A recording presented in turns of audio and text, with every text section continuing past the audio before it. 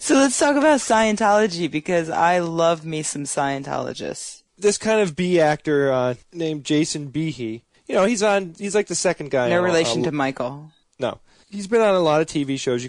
I linked to his Wikipedia, and you could take a look at him on IMDb. But basically, his face is out there. He's not, I wouldn't say wholly unknown. So in 1994, he started taking classes with the Church of Scientology, and he, over the years, worked his way up to, he's considered to be top rank, right up there with Tom Cruise and all the other clears and above, because there's definitely stations above clear. So doesn't that mean he just paid the most money or something? Yes, so Pretty it comes much. down to you've forked over enough cash. Right. Approximately what, $270,000? Something like that. Is the I going don't think rate. the church just will let you get up that high. Like they check you out. You have to qualify. Well, you go through the stages, Jay, but each stage just costs money. Yeah. Yeah, but you can't do it in a year. If you threw them $10 million, I still don't think they'd put you to the very top in a year. Like they got to brainwash you too. Yeah, they would. If you're giving them $10 million, you're already brainwashed. They've done their work. They take your money and That's go to right. the mall. Yeah, that's right. The two things do go hand in hand, probably. At one point was considered to be the face of Scientology by the guy who runs the church. He did a lot of promotional videos for the church. And then, seemingly out of nowhere, he snapped and publicly started speaking out against the church. Now, I think it's quite obvious that he had a period where he started to seriously question whether or not these promises that the church makes are legit. And he brings up an example in the 3-minute video, but the real thing is that 3-minute video is actually a snippet of a 3-hour video that was done. And I think this is going to be one of the biggest and best exposés on the church that we're ever going to see. Mm-hmm. Very exciting. They haven't announced when they're going to do it. It's pretty serious. He hooked up with Operation Clambake, which, if the listeners don't know, is an organization basically anti-Scientology. They do a very good job. Lots of great information on their website. Xenu.net. Yeah, it's operationclambake.net. That's next week's word. I have a lot of links in my blog entry if you want to see the video and read about some of these things. And overall, it's just out of the blue, very surprising. A high person in the church that's speaking out, and it just really hasn't happened this good yet. This is a good one. It just dawned on him that he couldn't control his salinity. I mean, is that what happened?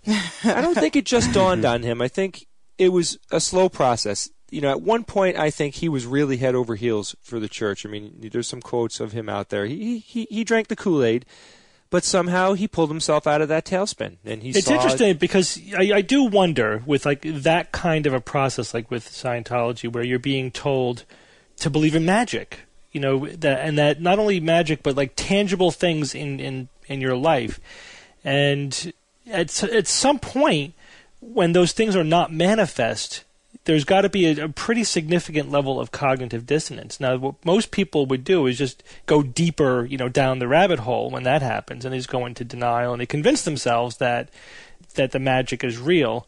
But it's interesting that occasionally somebody might say, "Wow, you know what? There is no magic. This is not real.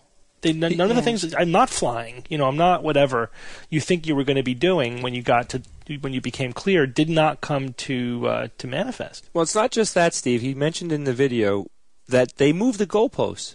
Mm-hmm. They said, "Oh, well, now you got to do this, and now you got to do that," and that wasn't there beforehand. So he realized that. He also said that people that shouldn't have been having like symptoms, like one of the people was having migraines. He very powerfully stated that person should not be having migraines because they're supposed to be able to, get rid of the engrams that would cause that. And he put it together. And the thing is, Steve, the church has dropout. Yeah, we just not people that were this high up in the church, and it's gonna. I think it's very possible that this could damage the church. I really do. And let's be clear, like the church has a large amount of dropout. You don't hear from them because the church is not a church. It's a scary-ass cult. And they will sue you or they will track you down and they'll make sure you don't ever get a job again. They'll make you think you're going nuts. They'll stalk you. They'll accuse you of being a pedophile.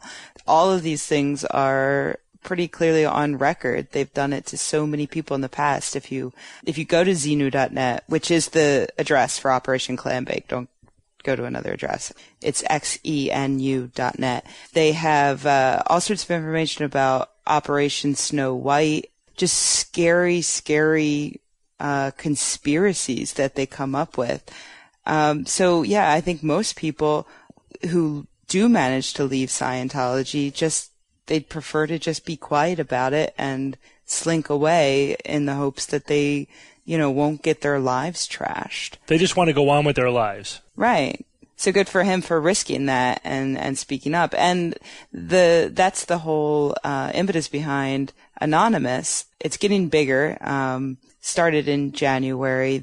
An internet group of hackers got together and attacked a Scientology website. And from there sort of evolved into a legitimate group that's protesting Scientology and encouraging other people to learn more about the cult and to take away, for instance, their nonprofit status when in fact they're a for-profit business. The most recent protest was April 12th, and the theme of it was Scientology's disconnection policy, which is where they encourage cult members to disconnect from family members and friends who aren't Scientologists. But the whole reason why it's called Anonymous, the group that's protesting, is because you have to be anonymous in order to criticize the church without fear of litigation, for instance, or just their crazy harassment, stalking techniques. Yeah. They have a term they use for people that are enemies of the church. There's suppressive persons. SPs is the normal term. And what's great is there are people who are kind of embracing that. That's usually what ex-Scientologists are termed, suppressive persons, and they've started kind of embracing that. Like, yes, okay, I'm an SP. Why are you so scared of me? Why don't you talk to me and find out more? That is a feature of cults in general. They cut you off from your other support structures, your family, your friends, and also anyone who would criticize the cult or your involvement in it. Right. That's SOP. And you mentioned Scientology's nonprofit status, which they gained, I think was that like 10 or 15 years ago in the U.S.? It was in 92, I think. Yeah, it was like 16 years ago in the U.S. Recently in the news was the fact that in Texas, there is a proposal to take away Scientology's tax-exempt status in the state of Texas. I think that happened, actually. I think it passed. So way to go, Texas. Yeah, so I hope maybe that'll be the beginning of a trend. Hopefully.